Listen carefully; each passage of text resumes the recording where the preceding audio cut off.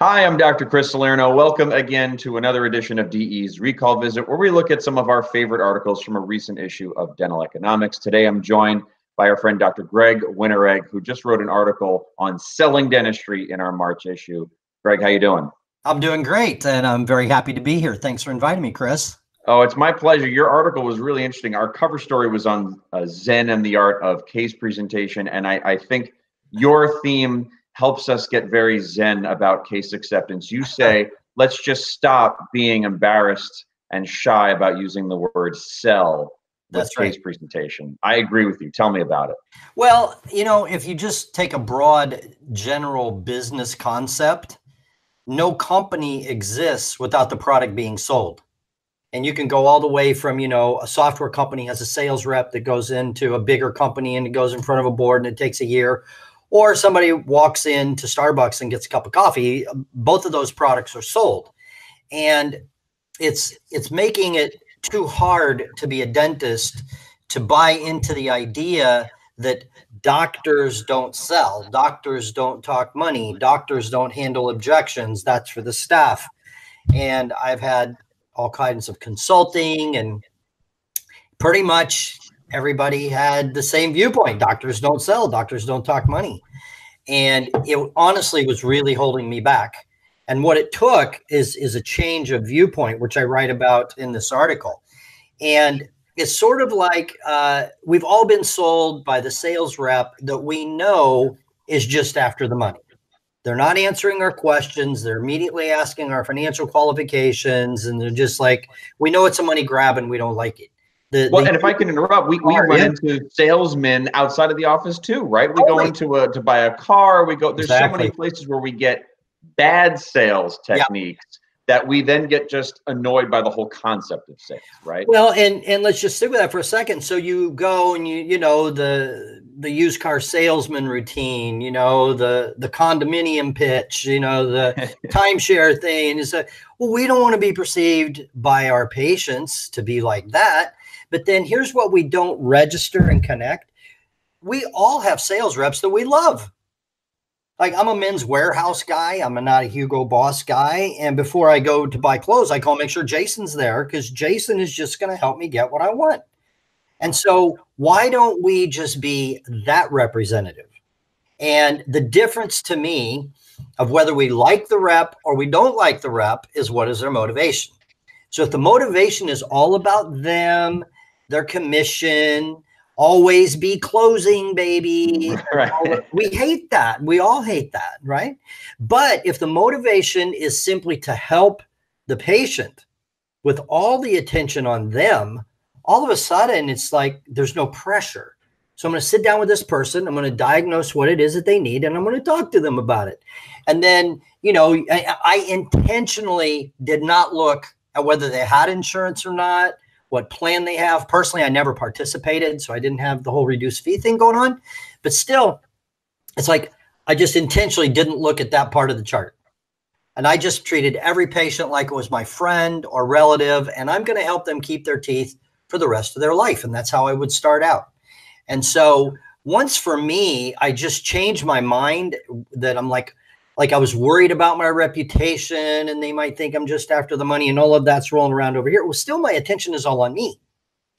But once I just changed, I'm like, you know what? They're either going to get it or they aren't going to get it. But I'm just sit down and I'm going to lay it all out here. And this is what they need. And the price is the price. If it's $3,000, $5,000, $8,000, I'm sorry that they let it go so long, but I'm just going to lay it all out. And then I'm going to ask them, do you want to keep your teeth? People with teeth live longer than people without teeth. I'm here to help you keep your teeth for the rest of your life. And so it was just going like, I want to help you. I want to help you. I want to help you. And all of a sudden, there was no attention on me. I had no worry about, well, what if they say this? Then what do I say? And it's just, so it's like, for me, my practice literally doubled overnight. And within 90 days, I was up by 75% when I just had that simple shift of view. I quit worrying about me, my reputation. Today there's online reviews and all of that, and people worry. And I'm like, oh, we're going to have the office manager talk to them. And listen, the doctor is the most qualified to sell the dentistry. True? So why is all the advice out there to remove the doctor out of the sales process? because we're afraid of that 4-letter word SELL. So for me, it just happened up here. I just changed my mind. I'm like, they're either going to buy it or they aren't, but I'm going to be honest with every person because I really would like for them to keep their teeth and live longer. And I would tell them that. And I was just very sincere and genuine. And all of a sudden it was kind of crazy. People just started buying. Like I say, it was up 75% in 90 days. And that, by the way, was with no marketing, nothing. No, that was all done on the existing patients that I had been worried about them being upset with me if I just talked to them. Yeah, I think you touch upon in your article too that some dentists are hesitant to recommend the best plan. You know, you have oftentimes with people, you have 3, 4. I mean, you could get crazy with how many permutations of treatment plans that you have. Right. And it's okay to just say, this is the best option for you. Right. Or, you know, you often give it the mother test, or this is what I would do on my mother. Right. This is what I would do on myself. Exactly. But to that confidence to look a patient in the eye, regardless of the financial factors and insurance or whatever, and just say, this is what's going to meet your objectives and keep you comfortable and smiling and happy. Exactly. That level of confidence, you want to call that sales, go right ahead. It probably darn well is, and that's a good thing. Well, and how many times, and I'm sure it's happened to you, it happened to me. So we go ahead and we do the right thing and we give the patient all these options. And they're just completely confused. They're completely overwhelmed and almost out of frustration. They go, well, what would you do? I mean, really, the truth of it is they just want us to make the decision for them. They know they don't have our knowledge. They know they don't have our background and experience. So it's kind of like, well, I don't know. What would you do? And finally, that I realized they really just wanted me to tell them the best thing. Okay, then not everybody wants to spend that much money on the best thing. Are there any other options? Okay, well, then we can back it down from there. But then it was very clear that now we're into a compromise. So I just started with, this is what's best. It's what I do for you. If you're my mother or my dad or my brother or whatever, this is the best thing. And then we had a conversation about it, and it really wasn't selling. It wasn't like, when they say this, then I'm supposed to say this. And then what if they do that? And they're like, then I'm all into the script over here rather than just caring about them and just having a chat. I mean, really, it really is too simple. Yeah, and I think that's an important point too. You know, the bad sales techniques that we've seen, we've all witnessed and to suffer. It's the hidden fees, or it's the carrot. You know, there's the bait and switch. Like there's this manipulative element to bad sales. And if you genuinely are going in with just the great intention of, I want you to have the best care possible, there's nothing manipulative about that.